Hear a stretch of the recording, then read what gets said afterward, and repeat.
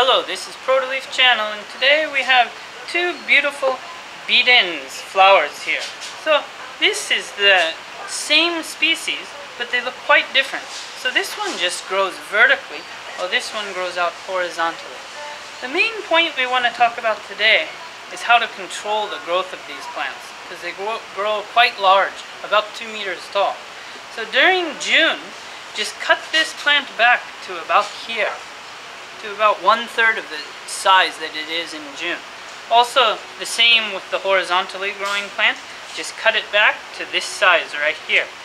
You don't want to cut here in the middle of the plant, just around the perimeter of this plant, and then you can control the size in your garden. Thank you very much.